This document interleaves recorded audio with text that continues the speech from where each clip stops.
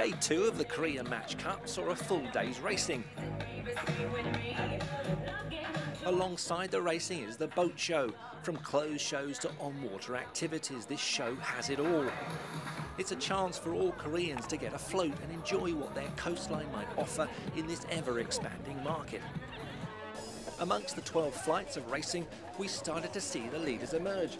Peter Gilmore's Yanmar Racing has only lost one of their matches so far in this event, here putting a penalty on world champion Ian Williams and Bahrain team Pindar. You know, when we started reverse circling in the pre-start, it forced Ian to lead back in, and he basically was obviously 40 or 50 seconds early when he started, and just couldn't brush off enough time. We did a nice job staying unoverlapped with him, and I think he got a penalty there for contacting with the pin, which possibly he should have ended up with too.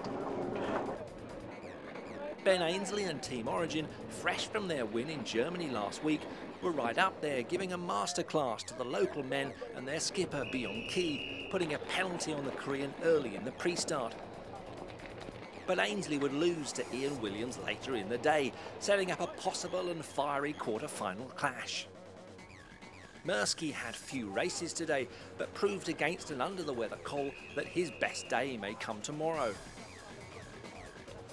Seb Cole won here last year, but was unusually off the pace.